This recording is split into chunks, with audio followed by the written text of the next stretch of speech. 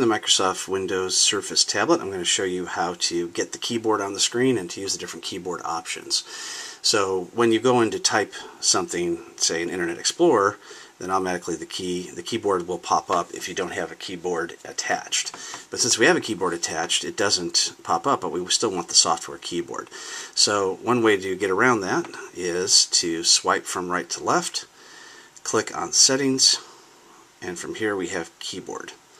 Now if we click on the Touch Keyboard and Handwriting panel, then we have the keyboard will pop up. If we choose the second option, then it shows us more of the split screen keyboard as well as the numbers in the pad there.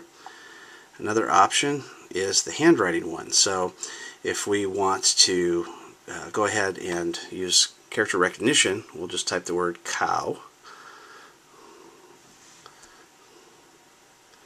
Click Insert. It now opens up the search, and we can choose to search for the word cow inside any one of our different apps, which I didn't have anything there to show, but that shows you the same kind of thing though.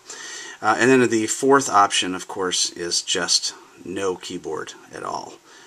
So we've got regular keyboard, split keyboard, handwriting, and then none.